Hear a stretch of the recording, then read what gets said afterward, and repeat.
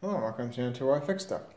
So today we have this Monroe calculator. This is actually a Monroe Model D, which is not a particularly common one. The styling is very similar to the early Monroes, I think like A through G. If they made a Model A, there's some scant information on that, but this is the Model D. This was introduced in 1915, and the Model E was 1916, and then the Model F was 1917, 1918, and then the Model G was 1919, and then 1920. And the Model G is the most common of this style. Later on in the video, we'll do a comparison between this and the Model G, and we can see, what changed over time, and also a comparison to some other very early Monroes. Because, that's what interests me a lot about these machines as well, not just how they work and stuff like that, but also kind of the evolution that the machines took over time. How you got from this up to a full automatic 4-function calculator in almost half the size. But anyway, so this we're going to take a look at it. We're going to clean it up. You can see there's some. It's not too bad. Probably the person that I got this from cleaned it up first. But there's still some dust on these decimal pointers here and some dust down in there, and there's a significant amount of dust on the inside. So I'll take this apart and clean it out and go over the mechanism, and then, like I said, do the comparison between this and the Model G. And already you can see one of the differences here is this. On the Model G and pretty much every model after, I think the Model F as well, this is a just the metal center, and then it's got plastic handles on it, versus on this machine it's one nice solid piece. You can see it's either solid brass or it's been brass plated and then chrome plated. Not really sure. I don't see anywhere where it's worn through the brass, so it may be solid brass. But another difference also is these nice corner pieces here. When we get into the comparison, you'll see that the Model G, this top plate actually curves down in the front, but on this one it's a sharp edge, so they put these here, I guess, so you don't cut yourself on the corners of the stamped steel. Another early difference we can point out is the carriage comb here on the Model G and the Model F as well. They just have a stamped steel comb with one knob on the carriage, and then that knob, goes different places in the comb, versus here they have pins on the carriage and then holders for the pins. And this piece is different as well. The Model G has a rail here, and with the hook that locks onto the rail, versus this one, the hook, when you activate the machine, the hook goes forward like that to lock it, and then releases when you're done. So this machine, for the most part, does work. You can see I can enter, and it does enter clearly here with everything. The only thing that we're really going to have to fix is some shipping damage here. We can turn this sideways, and you'll see that the clearing crank here is bent and won't clear the carriage. So I can unbend that, and then we'll make sure that the carriage clears fine. We can flip around to the back. Not sure if you can see right there, it says D858. So this would have been the 858th machine to leave the Monroe factory. The screw is loose, but we're taking that out anyway. You can see down there the patent logo, and it looks like they did not put the Monroe logo on the back like they did on the later machines. Flip around to this side, and you can't really see because of the carriage is pretty sticky, so I'll have to clean that out as well. See, looks pretty similar. Like I said, we'll compare this to the later machines as well. So, there's something else I forgot to mention. This is stuck down, so it's probably either bent or rusty or something. Let's see if we can free that up. It means that this column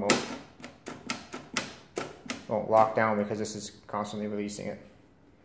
Anyway, so the first thing you do probably is to take the carriage off, and you get a look in here, we can see, if you can see right here in the corner, it's also stamped with the serial number, D858, I think it says D858. Anyway, you can see that this casting here is actually broken. This is supposed to loop around, like see that one over there loops around. This one, the top is broken off.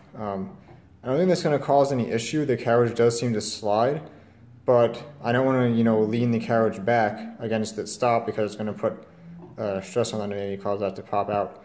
It doesn't look like a fresh brake. It looks like it's pretty dirty, but like it's been broken for a while and been accumulating dirt. You can see down in there all the dirt that's down in there that we're going to have to clean out. So, these carriages usually come off pretty easy. Flip this around. And there's a screw head right here, and that's just milled into the, but cut into the end of the axle that the carriage slides on. This rail here. And the whole rail actually unscrews from the other end of the carriage, and then it can slide out. You can see it's kind of dirty, so it's probably causing some resistance to sliding through, so we'll get that cleaned up. And actually you can see, because that piece is broken, it just comes right out without having to slide it all the way up. We'll slide it out anyway. You can see the underside of the carriage there, and the clearing drive here. I have to bend this back. We'll set that off to the side momentarily. Down. And you can see now how this is broken out. The whole back of the casting is broken out there. So, like I said, I don't really think it's going to be a problem. So, I'm not really going to worry about it, but just something to take note of. Take these screws out. That one's already loose. It's also pretty loose. Screwdriver is not quite right. And this one's loose too. So all these screws in the back were loose, although they're not coming out. This screw here.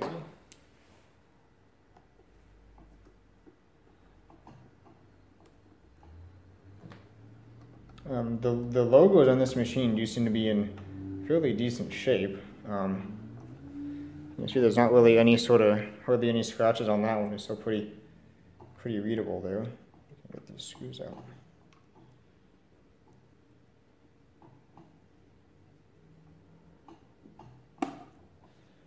Alright, there's probably some on the bottom as well, so let's see if we can stand it up on the side. And okay, that's interesting. So this plate looks like it comes all the way down and around to the middle here, which is definitely different from the later machines where they had a separate back plate and then a separate bottom plate. This machine seems to just use, feels like they've got the back plate coming down around to here, and then the front plate comes down and around. Can't see the whole thing. The front plate comes down and around to here, and the back plate comes down and around to here. So there actually is no bottom plate. They're just using the front and back plate to cover the bottom, which is definitely different from the later ones. Screws are difficult to get on, almost like someone cross-threaded or something. The threads at the end are messed up. If we can focus, that's interesting. Doesn't really look like anyone's really been in here. Like I don't see a lot of wear on these screws really. Like, you know, this machine has been taken apart and put back together a bunch of times, but I have to take these feet off as well. These feet don't look to be in terrible shape. This one's squashed a little bit.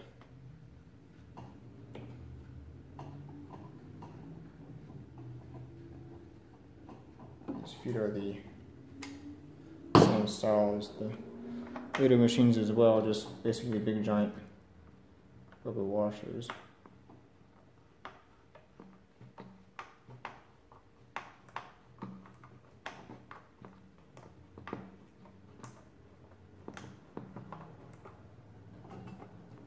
this is loose, so that comes out, and then this plate off, and you can see how much dirt we put. And yeah, there's the other piece of, whoops, it's the other piece that broke off. Wasn't really expecting to find that. It's interesting. So, not sure if I really want to. Maybe I can look into gluing it back in. I don't really want to try and braze it or anything. I don't think it's worth that. But maybe I'll try and glue it or something, just see if we can add a little extra support to the back of the carriage. But it's interesting. You can see all the dirt and a little friendly spider. That might be 100 years old or something. So I'll set that off to the side, and actually you can see there's the serial number and the patent plate, or sticker. That's just a sticker that's really in excellent shape. Right, and you can see there's a spring that's broken. That's interesting. Got a broken spring there. Not sure what that's for. We'll have to check that out. You can see this is the carry mechanism back here. It's we'll go into this a little bit more, but they actually have like a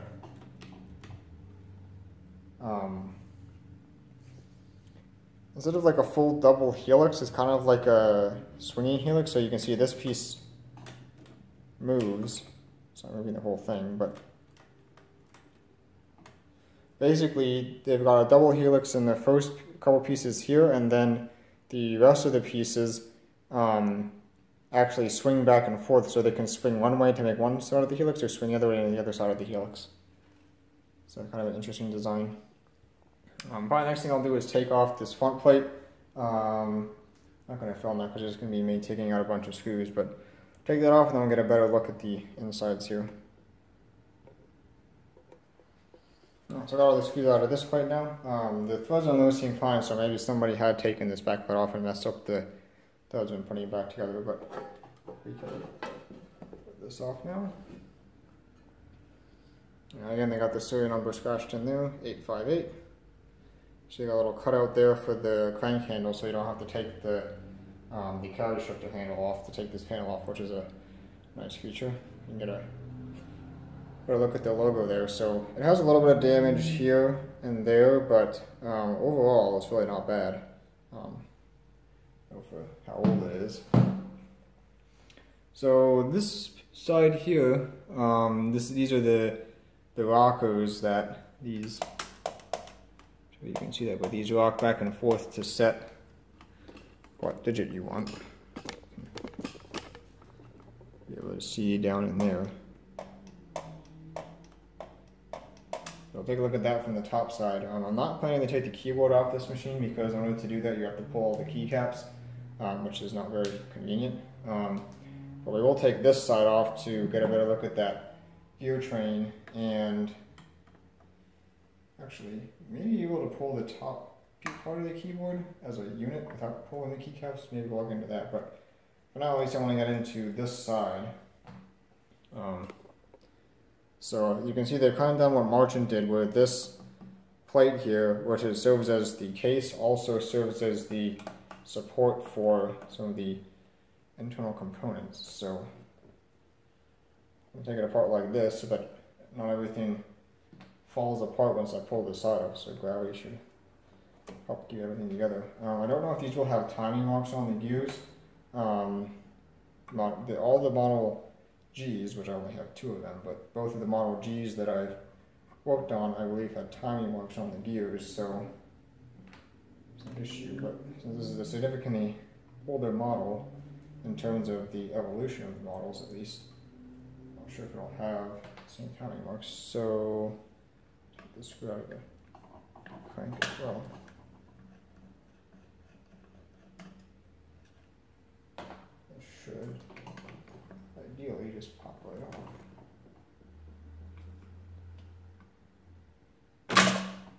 Like that. And now this should. Yep. Ooh, this looks nice. This is a lot nicer than the later ones. Look at this. Look at these nice brass gears they have in here. The later ones are all steel gears. This definitely looks a lot cooler. See it there too. And this seems to be of a... There's a spring down there, but it doesn't seem to be doing much of anything, so that's interesting. You can see is this... Maybe the keyboard clear there. Sure, my flat spot has to be.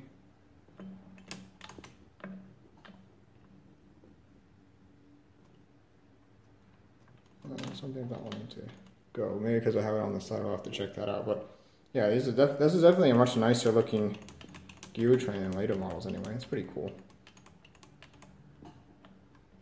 Oh, this is not cooperating, but anyway, so yeah, we'll clean this out, see if I can find out where that spring went, and we'll go over exactly how this works. This is the grease actually still feels moist. That's interesting. Usually the grease in these things is completely dried out, but that's not completely dried out, so that's kind of cool too. So anyway, I'll do some cleaning here and see if I can figure out where that spring came from, and we'll go from there. Yeah, it's definitely a much cooler looking gear set than the later machines. As you can see, I've taken this piece off of here. I took that screw out and then carefully slid this out. You can see this piece actually has the shaft that goes to the middle of that gear.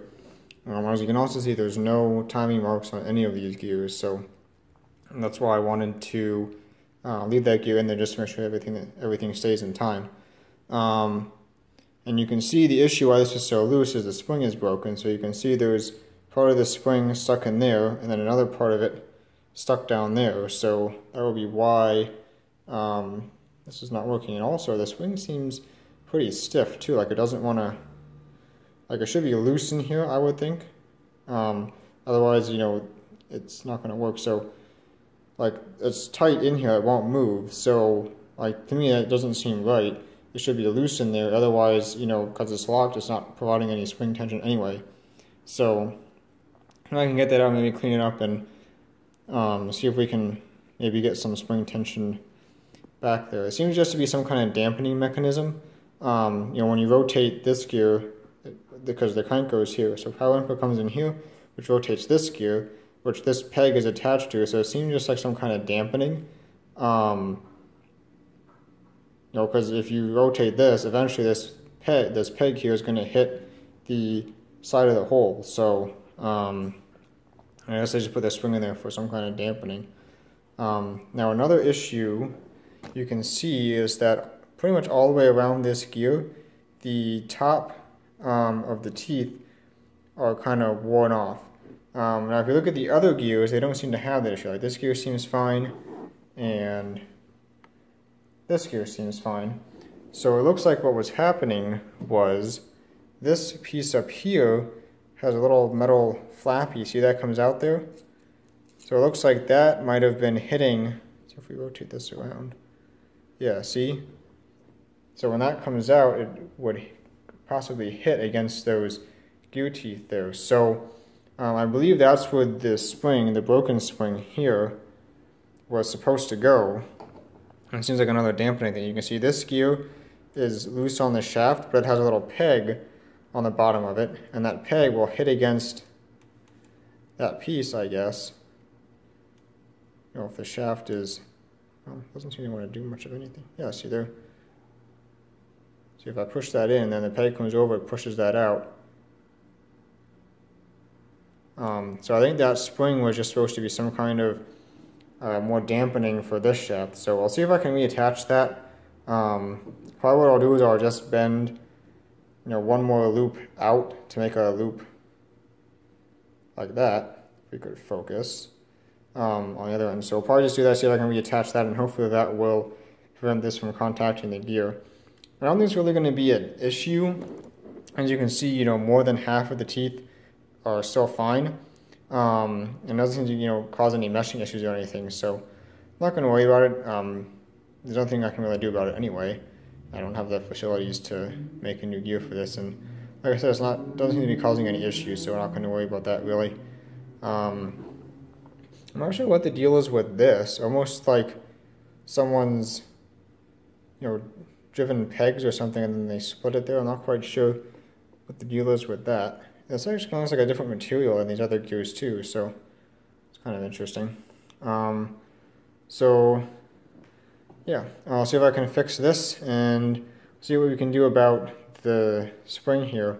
If I can't get any spring tension back on that, actually I'm not going to really worry about it. It just needs to be providing some dampening, and this machine's not going to see like a lot of use or anything. So I think it'll work okay even if this doesn't. Mess up the mesh there. I think this will be okay even if this doesn't, provide the dampening that it was designed to. So anyway, over here you can see this is the anti-reversing mechanism. So basically, as this starts rotating around, which I have to be careful, this is not going to disengage, but as it starts rotating around, you can see this piece here will push this, which will maintain this ratchet. See how it has a little thing there that keeps this ratchet disengaged, but gravity will allow this ratchet to fall down and engage with the teeth there, so that way you can't go backwards. That's a pretty basic mechanism. And this is just like a little brake here, I guess, perhaps to prevent, I'm not sure what that's for. I think it's all come off. Take that off to clean it up. But I'm not sure why they have this brake here. It doesn't seem like it would really prevent overshoot or anything. It's kind of interesting. Yeah, anyway. So I've got a bunch of cleaning to do down there, so I'll start working on that, cleaning this, and see if I can fix some of the things that are not right here. Alright, so I've taken the keyboard off as an assembly. You can see it over there. And it's pretty nice that you can do that. And they actually give you these nice long shafts with screws on them, so you can actually screw the keyboard back in with this side on. So you just go in through the side there, and then you can screw it into the keyboard there with this side of the machine together, so that's nice. So I put this side back on. I've cleaned and oiled everything in here. See, it's nice and smooth.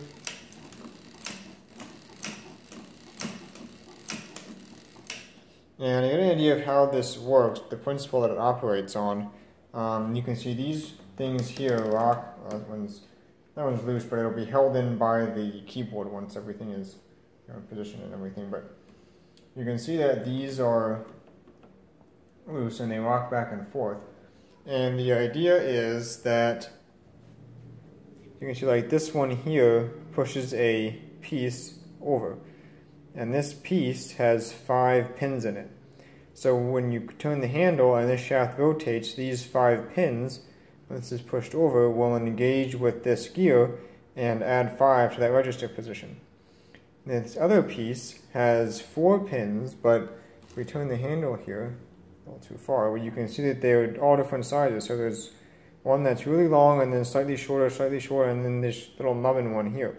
So depending on how far over this pushes, depends on or determines how many of these teeth will engage with this. So it's kind of like a modified Leibniz wheel principle, where this is similar to the Leibniz wheel with different sized teeth, and you're choosing how many will engage by, what the position here, combined with this, which is just, 5 or 0.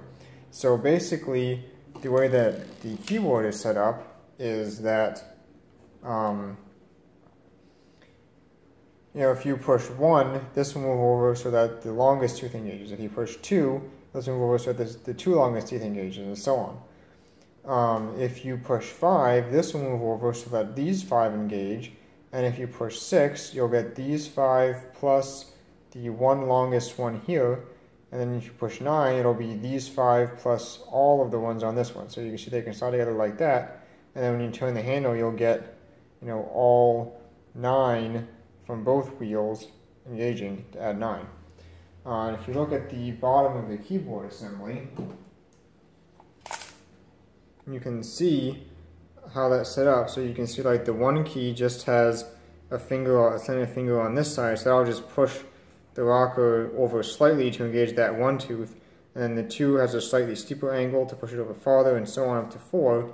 And then 5 has an angle on the other side to push the 5 rocker over, and then 6 has this 5 rocker combined with this 1 rocker, and then so on all the way up to 9, which has the 5 rocker combined with the 4 shaped rocker from the 4 key. So it's a pretty simple principle. The only other thing to note here on this one is this. This is for clearing. When this thing gets pushed over like that, you can see it pushes this bar, which pushes on a set of, sorry, I'm turning this, these rockers here. So you can see this bar has pins in it that push on these rockers, and then those rockers latch into, it's hard to show, but the way the key stems are shaped, there's a detent that when you push the key down, that rocker springs over and latches the key down, and then when that bar gets pushed over, pushes the rockers, all the rockers over, and that releases all the keys in each column. So there's 2 mechanisms by which that bar can get pushed over, either by this getting pushed over or by this getting pushed over. And this gets pushed over by this piece, so you can see this little finger here will engage with the toothed end of that, that rod there, and then the clear key screws into this hole down here. So when you push the clear key, it pushes this, it rotates this way, which pushes that rod over to clear the keyboard, and that's how the clear key works. The other ramped piece is for the auto clear. So as I rotate the handle here, see this piece coming up that has a little nub on the end of it? As that piece rotates past the top, see now to the top, that's going to hit against that other angled rocker with the ramped end on it and push it over to auto clear the keyboard. And the reason why it's loose on there is because for subtraction you turn the crank handle the other way. So you can see this pin here, that's what actually rides that, so I can rotate this back and it won't auto clear until the end of the subtraction cycle. So that's why that's loose on there, so you know, it won't clear the keyboard until, if I go backwards for subtraction, you can see now it's pushing right up. So right there will be the end of the subtraction cycle when it clears the keyboard, and then that's how you get your, how it can use that same thing for addition and subtraction. It just is free on there, and then, you know, as you rotate it, it's the end of the addition cycle, the end of the subtraction cycle is when it clears. We can also take a look at is these things here are the carry trips. So when a digit in the carriage passes 9, or for subtraction when it passes 0 and goes to 9, it'll push this down like that, and that acts as a, that engages with these things back here, so you can see which one is in best view with the camera. This one here. So sure you'll be able to see, but basically it extends a little ramp type thing out the bottom, and then as this piece rotates around, it'll push this over, and then that edge sticking out will engage with the teeth in this gear, the next column, and drive the next position forward 1 position. And then you've got these little tabs here that push those back up. So you see it popped it back up and reset it. So the interesting thing about this is that's how loose they are really, but basically the way that this works is, so you can see for addition, it comes around and there's your helix kind of going across up there, and then for subtraction you'll notice how these ones get stationary, and then see now they're the helix for subtraction. So these pieces are actually loose on here. There's some drag, see I can move it here. There's some drag applied by this piece to make them do that helix. That basically this provides some drag to make sure this one is always at its appropriate stop. So, like this piece is the last, I think this piece is the last non-rotating one. So there's a peg in here that goes in between two pegs on this piece, so it has a limited range of motion, see? So basically this acts so that all of these pieces are held tight against the peg that's driving them, so that, you know, they don't float ahead and cause and, you know, miss a carry. So that's basically how they did that. They kind of cheated there a little bit, and instead of having, you know, a drum with, you know, 2 helixes, one for addition, one for subtraction, they only how they do that on the first several of these, and then the rest are floating, so they can have one piece that does the same function for addition and subtraction. So that's more or less how this works. I don't know if I explained, but basically, I think I did explain the mechanism there for the direction ratcheting, so that you can't stop mid-cycle and go backwards. I cleaned that all up. That's working fine now. Initially, those pieces were sticky and weren't, you know, because just gravity pulls them into engagement with the toothed wheel there. So I cleaned those up so now they fall in and engage, and that works fine. Oiled all of this stuff, oiled all of these, and so far it seems to be working nice and smoothly. I was doing that before, but now we've got a fresh coat of oil and everything, and cleaned, you know, all the dust out of here. There was pretty much dust in there. So next thing I'm going to do is I'm going to clean up the keyboard assembly and oil the moving parts on that, and then I think we'll just have to clean up the carriage and oil that, and I think we're ready to do a demonstration on this. And after that, then we'll take a look at the differences between this and the Model G, and also, you know, some other similar machines like this that are, you can see the pictures of online, so we'll take a look at the differences there. But yeah, one of the main differences that I already pointed out was this really cool old style gear set. Definitely much different. The Model G just uses steel gears here, and they're not cast like this with the nice spokes in the middle. It just looks like they, you know, milled them out of a sheet of steel. So definitely really cool gear set in here, I think. And like I said, that issue with the teeth right now doesn't seem to be causing any problems. And I forgot to mention this, but I did get that spring back on. I did have to stretch it a little bit. I think that, I'm not sure how much of it broke off, but I did have it to go back on. It was not very easy. But I did manage to get it back on there.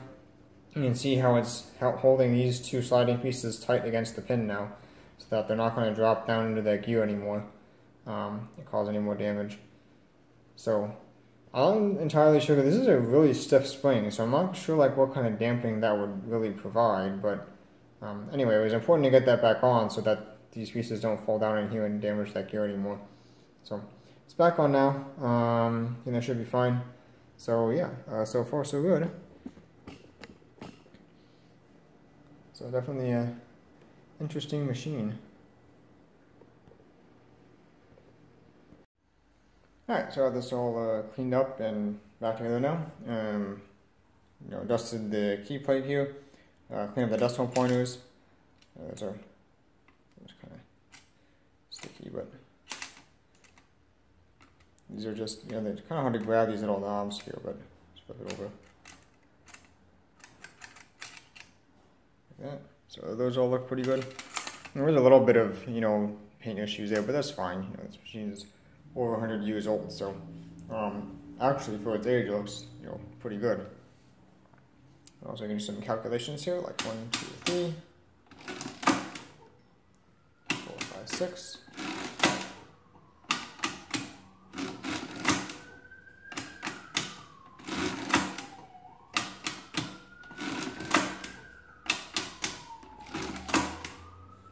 And as you can see, that is correct, 3330. So to clear the counter, you turn this crank forward. To clear the accumulator, you turn it backwards, but you have to lift it up. Oh, I thought, there we go. So we just didn't lift it up far enough. I think that's the issue there. I'm going to enter something in here. I have to lift this up. Why lift it up the other way? There we go. So yeah, I just didn't lift it up far enough, that's all. Clear that out. So for subtraction, it's pretty basic. So you have like 56, we'll add that in. Now we're going to subtract 7. You just turn the crank handle backwards. And then you wait for the click. So, probably should explain this first. On the side here, see there are two little buttons here. There's a button here and a button here. So those indicate your approximate stop points. Now you can see the subtraction one is a little bit lower, but that's fine. So basically, this is where the addition cycle starts at this button. So if you turn this around, see how it clicks right as you approach that button? Now for subtraction, you turn it back past that one. Now we're in the subtraction cycle.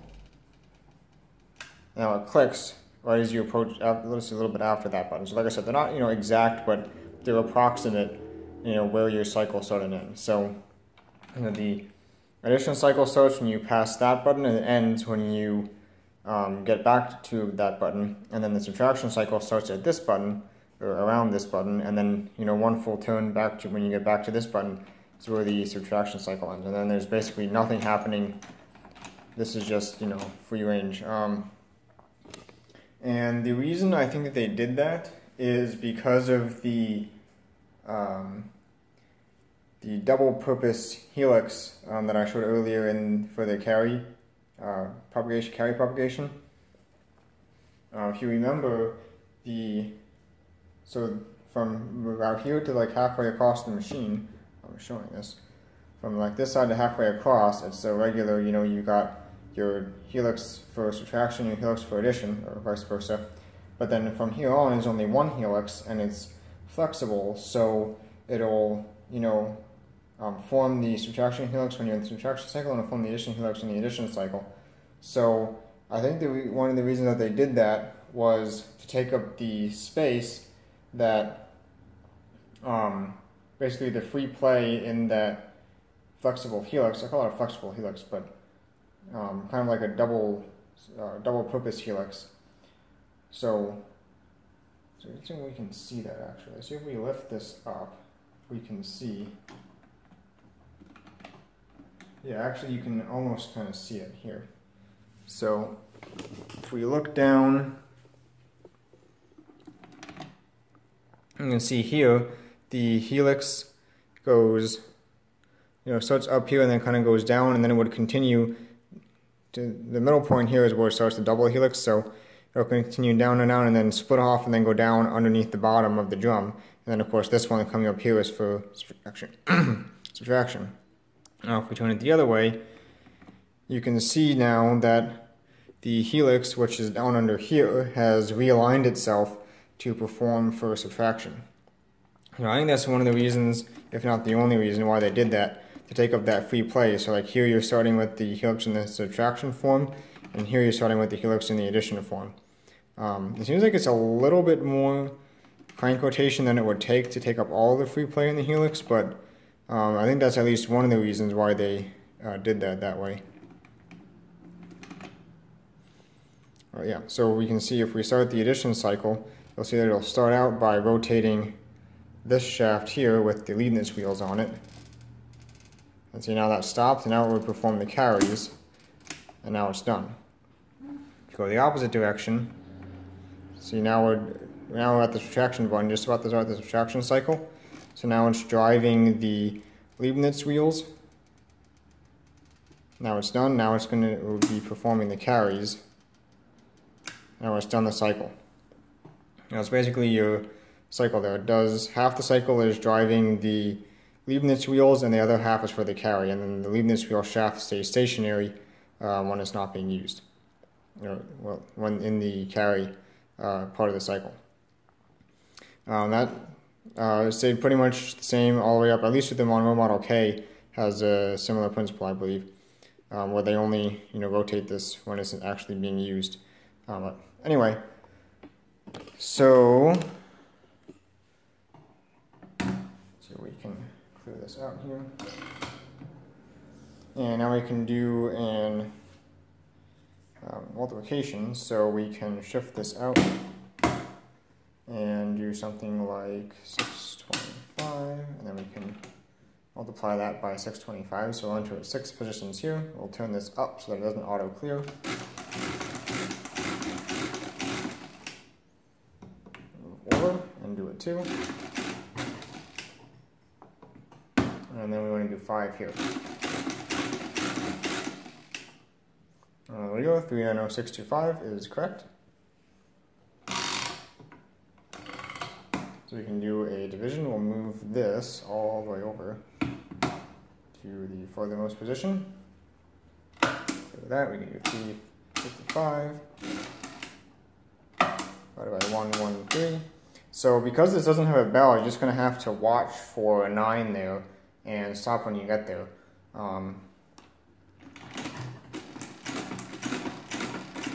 Oops, a little too far. So there we go, we had an overflow, we restored it. Shift over 1 position.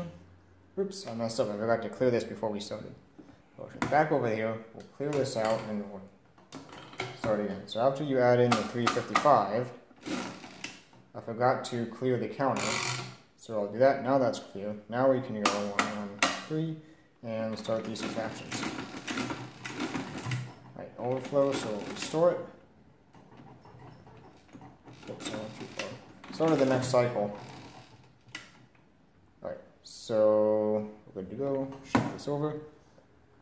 So subtracting again. There's our overflow, so I'll add 1 back. Shift over again. So subtractions. There's our overflow, so I'll add 1 back. Oops, and I already started the addition cycle, so I have to continue through that and then go back.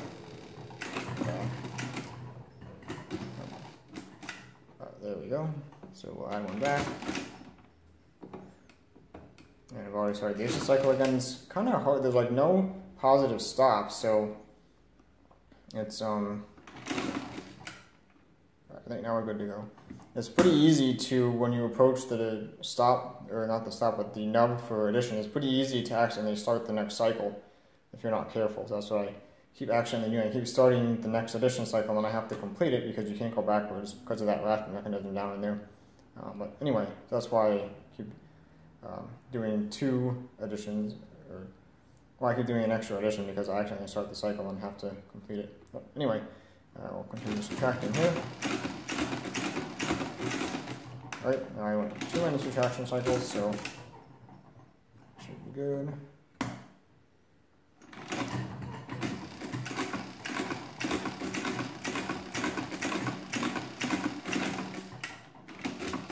Too many cycles again.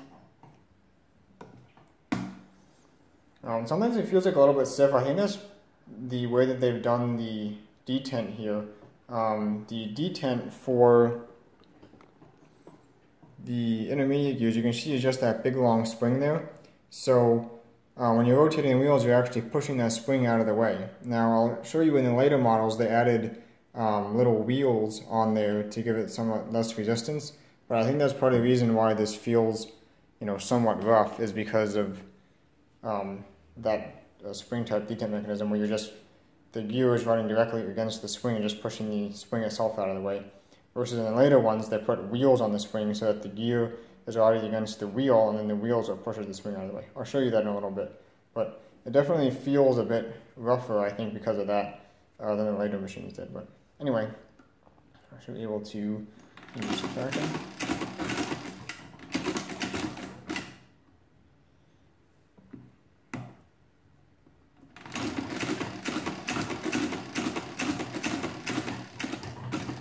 Like if you don't get enough momentum, it kind of gets hung up on trying to push past that spring. And that's the end. Alright, so let's slide this for here, and there we go, 3.1415929. So that is correct. So that works fine. Pull this out. Oops. So we stuck on something there. And I keep not lifting it up high enough. Where's my wheel gear stuff?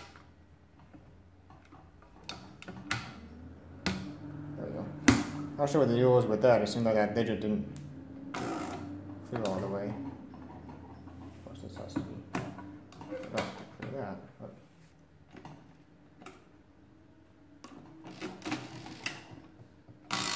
But maybe because I started the next cycle, that's probably why. So that finger might have been already protruding in there.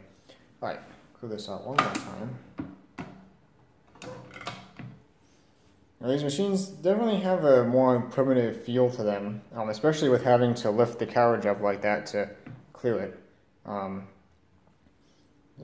Definitely feels like a first generation machine, but overall I'm pretty satisfied with how this works. Like I said, there's a bit of, it does feel a little bit you know, rougher, but I think that's just because of that spring type, the way they've done that spring mechanism. So let's see if I can demonstrate that. So I'll put in like 7 here, and watch as I rotate this around. See how it pushes it past the spring there?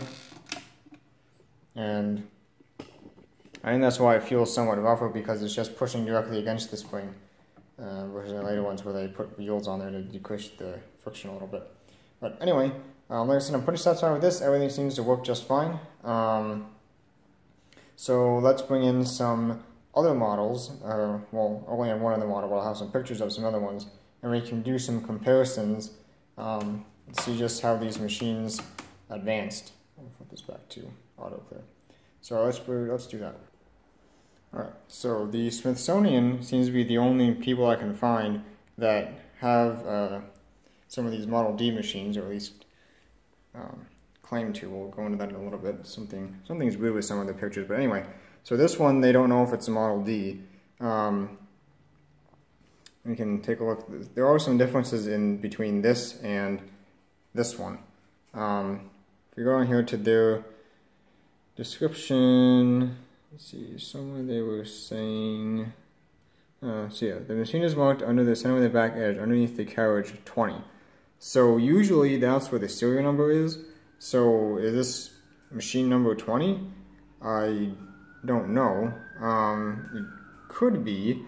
Okay, so there are some differences. So the first one you'll see is these decimal. Let's move this into. There we go. So the first difference you can see are the decimal pointers here. It looks like they have theirs on a slide where there's a little hook on this end, and you can just slide the whole rail, so that, you know, these pointers are always the same space apart, and then the whole rail moves for where you want your commas, decimal point. So that's different from ours, which has the individual decimal points. You can see there's 2 there.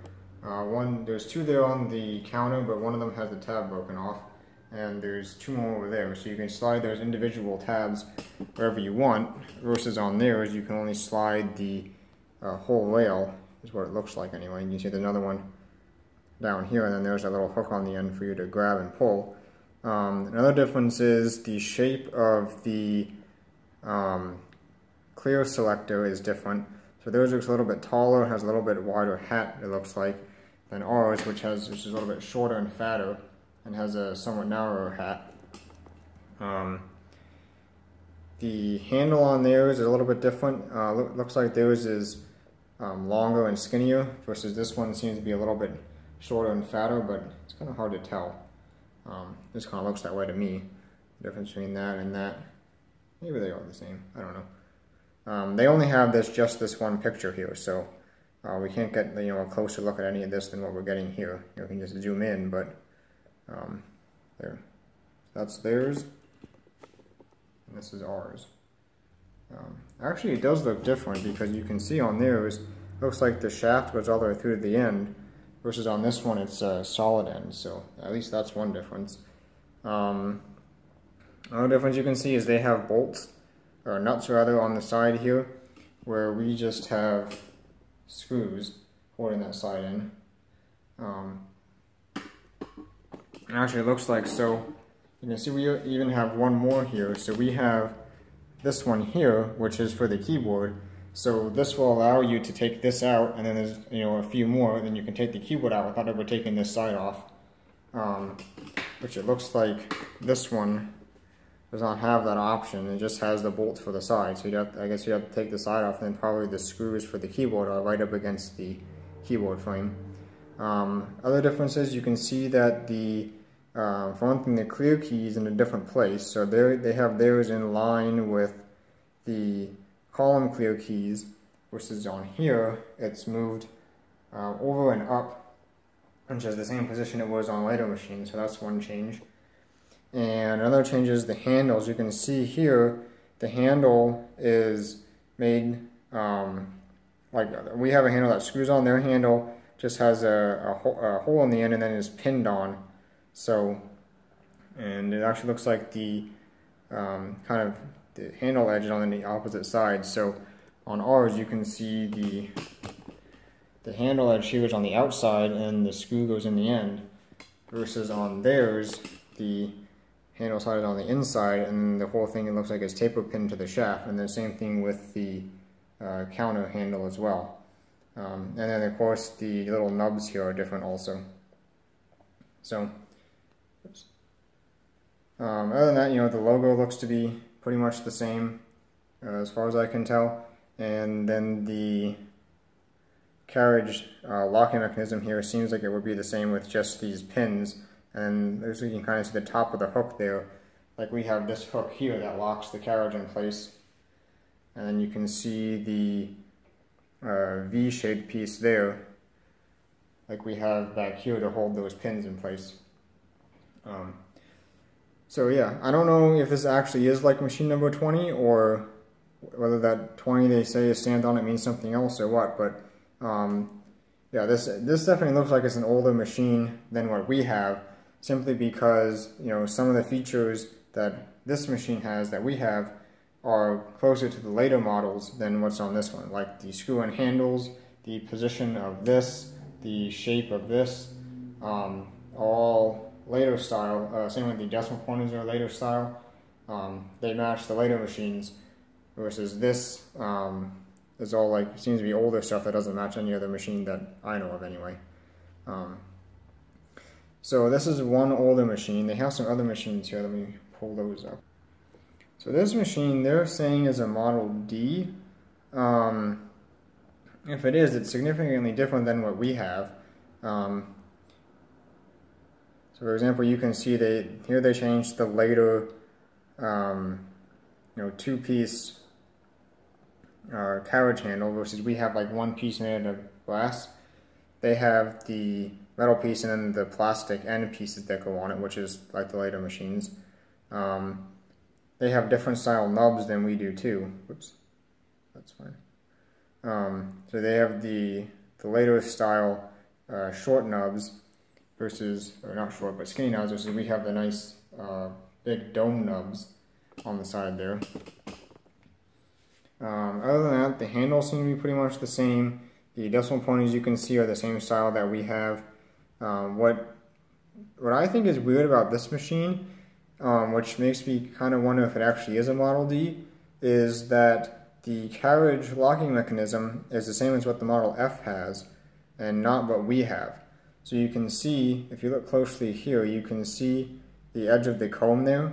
That's what the Model F and the Model G have. And the same thing over here, there's holes in the carriage that the hook actually goes into, instead of like what we have, which are pins that stick out of the carriage that the hook slides over top of. So this style over here is closer to what the Model F has, and not what we have. But if you look at the windows on the carriage, you can see those are like what we have. The rounded and slightly indented, you can see how each window has like an oval indent around it, which matches what they have here, but does not match the Model F or later machines. So this could be a Model D, like a very late Model D that they started making some changes on, or it could be a Model E, or could be a Model F. I don't really know. The reason why I'm suspicious of some of the things that they say, I'll go into that in a minute. But either way, if you look down here, they say this is machine number D1749. So that would be, almost 1,000 machines later than this. This is what, 8 something? This is 853, it looks like. So this is 853 what we have, and this is 1749 what they have. There definitely could have been some changes made during that production run there. So let's go on to another machine. So this one, they claim to be a Model E, but if we take a closer look, I'm kind of suspicious of that. So I've got two machines pulled up here. Okay, if we do it this way, that's better. This one you can see is the one that we looked at before, where they were not sure if it's a Model D, where it's stamped with a number 20. And then this one, they claim to be a Model E. But when you look at these, aren't those the same machine? I mean, look at the way that this handle is slightly bent a little bit. See how the handle, like the crank is kind of bent up a little bit at the end? Looks like the same thing there. I better look on that. I could be wrong, but to me, it looks like the same machine. I mean, even the position of the numbers, you can see here, they've got like 9 and then 3 zeros, or 2 9 and then 3 zeros, and here you can see they also have 9 and then 3 zeros, and that could be a 2 there. Or could someone have accidentally put pictures of the same machine on two different pages? I don't know. But I am slightly suspicious based on how similar these two machines look, especially this crank being bent the same way. And how it doesn't really fit with this. So this is the Model D. This one should be later, have later features than this. But if you look at the picture, this has the same early features that this one has. So it really doesn't make any sense that they would have, changed from this machine to this machine and then undid all the changes to go back to this machine. And then that's not counting the Model D that we saw on the Smithsonian earlier that had the later style carriage lock mechanism. So that would be even further ahead of this. And it doesn't make any sense that they would go backwards, because even look, they have the same nuts on the side here to hold the side on. And the same taper pin handles and everything. So my suspicion is that someone just accidentally put the wrong picture on this page. And that's why this, it looks exactly the same as this machine, but doesn't really make sense that it would be a Model E. I could be wrong, but just the way it looks like to me.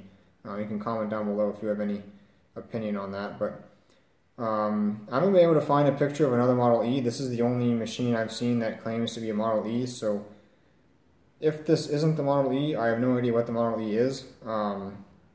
What changes they made from the Model D to the Model E.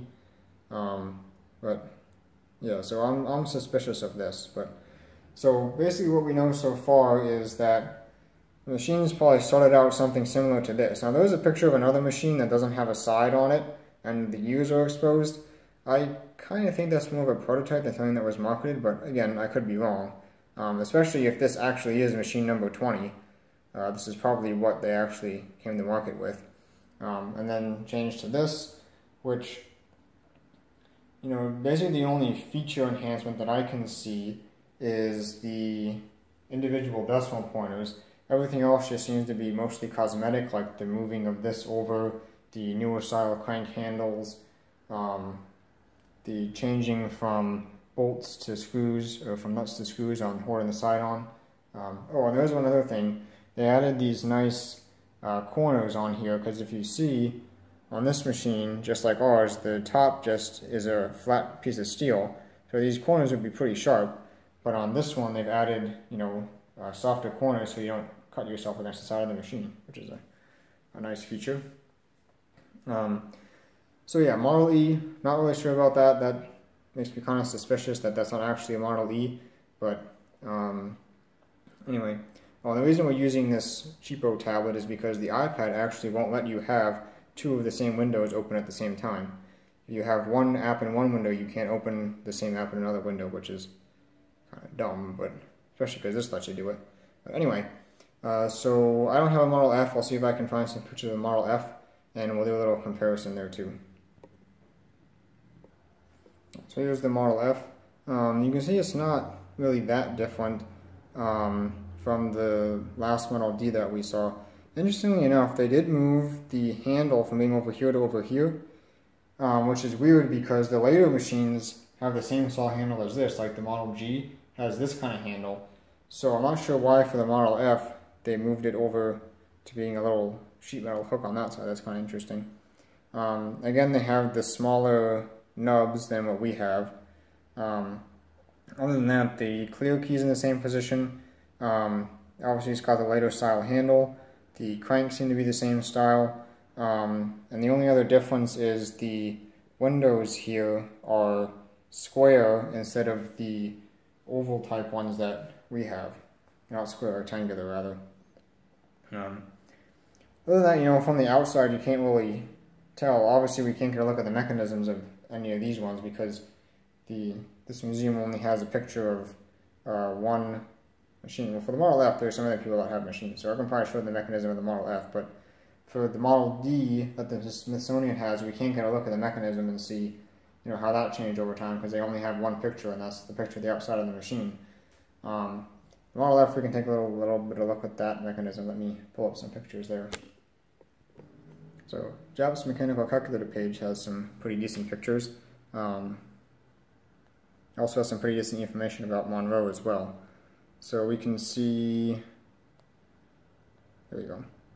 So here's the Model F that he has, and you can see the difference already with the detent mechanism. So if we zoom in here, you can see how they have the spring, and then they have little wheels on the spring so that the teeth of the gear ride against that little wheel on the spring instead of riding directly against the spring like they do on our Model D. Other than that, you know, it has the same type of carriage support in the back here. This whole piece is new.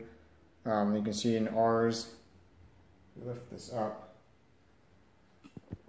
Now all we have is the intermediate wheel shaft and then the big spring in the back, versus in the Model F, they've added this whole support piece here that I believe that's just to support the spring as it runs across. And these pieces here might provide a little bit of support to the carriage itself. They might rest against maybe the bottom of the shaft here or something. Provide some additional support there possibly. So all that's new in the Model F. We can see, and then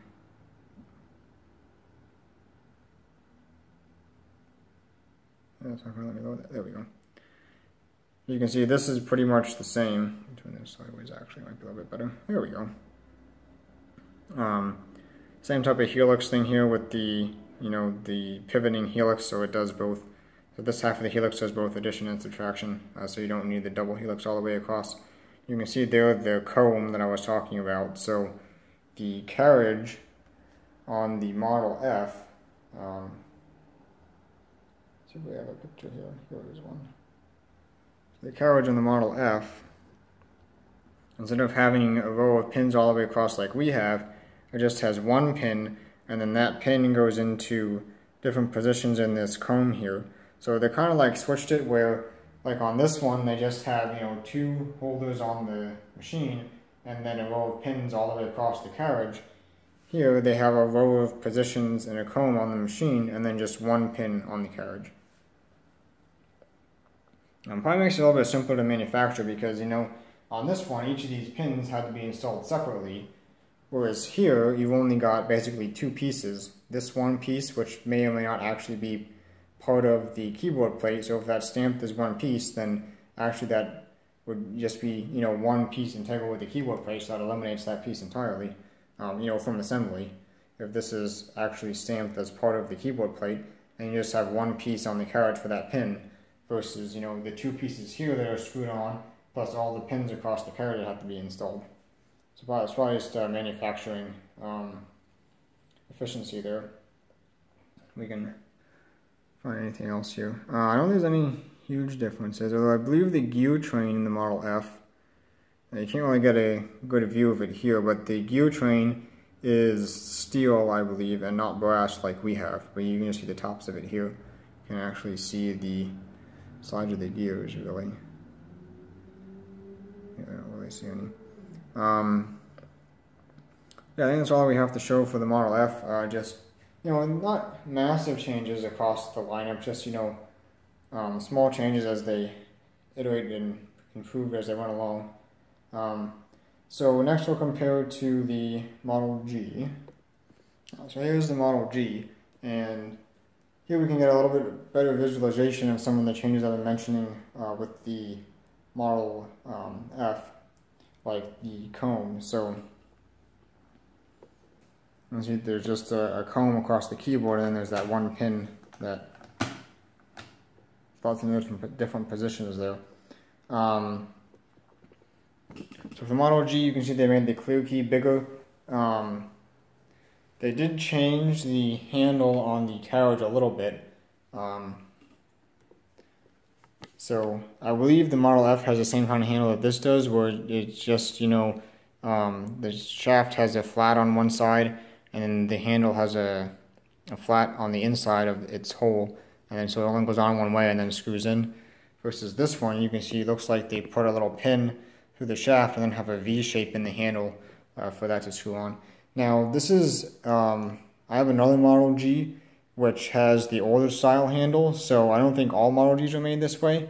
I think that was a change they made during the run of the Model G. So I think some of the earlier Model Gs may have had the same handle as this, while this is on the later Model Gs.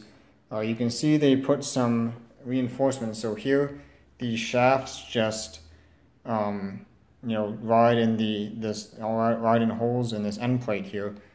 Well, here you can see they made little like bosses to, I guess, give the shafts more support. I'm not sure actually if they made the end plate smaller. We can check that. Well, maybe we can. The G has a carriage release, so you can't just lift it up. I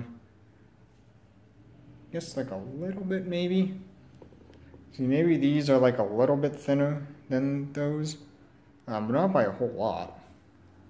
See if we can get a look down in there at the gear train. So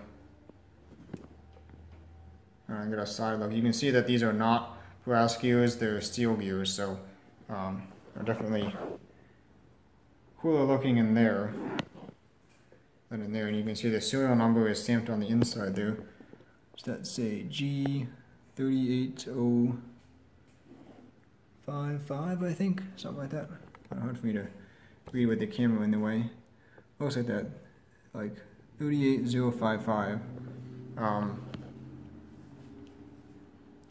Whereas this one had the serial number stamped on the back, and also has it there, and written in a couple other places, like it has it there. The Model G has it there, and I think it also has it over here too, right? Yeah, also has it, whoops, right there, not even showing it. And here's a better look at that additional spring. So you can see, like, if I push down a key, you can see how the gear rides in that little wheel on the spring, instead of riding directly against the spring like it does in this one. And like I showed, this change happened in the Model F. They added that. This one also has a bell. I think the Model F also had a bell. And this one has the carriage rail. So I'm not sure if I pointed this out, but like in the Model F has the same carriage lock that we saw on the Smithsonian's Model D, where there's just a row of holes in the carriage, and then the hook goes into those holes to lock it in place. This one has a rail here, so you can see the hook stays on top of the rail at all times, and it moves up and down. So if you lift this up, you can see you can only lift it up so far, and then the hook stops it. So if you want to lift the carriage all the way up, you have to release the hook, and then you can lift it and go all the way back. Now something I just noticed now, you can see, so this is the style of support they have for the carriage rail here, just these two little loops around it. And here you can see that they're much thicker. So if we get a side view of that, you can see how much thicker this is than that, which I'd say is warranted given that this one broke. I was trying to mention I did find this piece, but this is not all of it. This is only part of what should be in there. So like I said, I'm not going to worry about it. It seems to work fine as is. It's not like that being missing allows the carriage to move and jam the machine or anything. It seems to be perfectly smooth with that missing. So I'm not going to worry about it. It seems to be fine. This machine's not going to be in heavy use, so I'm not going to worry too much about it. But yeah, given that one broke, I think this is definitely a welcome change. And I think when we looked at the Model F, it had the same style as this. So that's probably a Model F to Model G change, making these supports here thicker. You can see they also added a baffle up here in the card. I'm not sure what that's for, but that's not here in the Model D. And this one also has a bell. I think I mentioned that the Model F has a bell. And there's something also interesting about this too. So watch the Leibniz shaft here as I rotate the handle. You can see how it moves up and down very slightly. So there it's up. Now it dropped back down. Now it comes back up. Now it dropped back down. I can get a better view of that. Maybe from this side. Yeah, you can see it there. See how it comes up and then drops back down? I don't think the Model F had that. I don't really know. But definitely the Model D does not have that. The shaft is fixed in place and does not move. Why they did that, I really don't know exactly. But that's definitely a change that they made at some point. I don't think the Model F has it. I think that was a Model G change. So yeah. One other thing that I would like to mention is the item count. So the item count works by, and I'm not sure which one you can see it better here. See it there? See there's a little hole in this key? The item count is just a knob attached to a piece of steel that has a pin on the end. So when you push that key down and lock that in place, it just has a pin that goes in that hole and keeps the key from being released. So if you flip it back over, now the key can be released.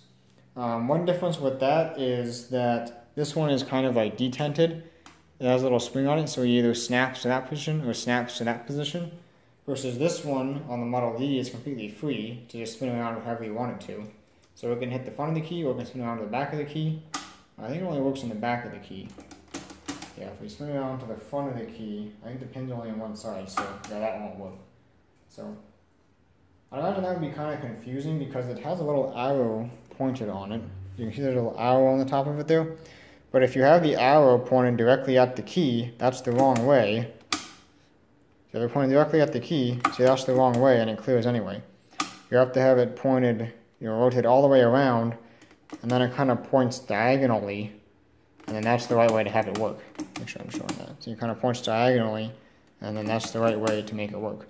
Yeah, I guess you can see that kind of being confusing.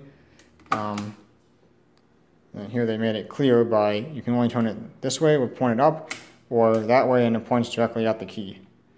That's definitely a clearer operation there. Also you can see here how this is rounded down on the front versus the Model D just has a sharp edge on the front. And then when they did that, they got rid of the fancy corners here because you don't really need them anymore. They got rid of the sharp corner by folding it down. I believe the Model F also had that change to fold the front down instead of having the fancy corners. So I know this hasn't been exactly the best comparison. It's kind of been a little all over the place, but I just wanted to kind of point out some of the differences that I noticed between the different models here. Like I said, we don't really know what the Model E would be. Because, like I said, I don't think the picture that they have on the Smithsonian is actually of the Model E. I think someone put the wrong picture there. But anyway,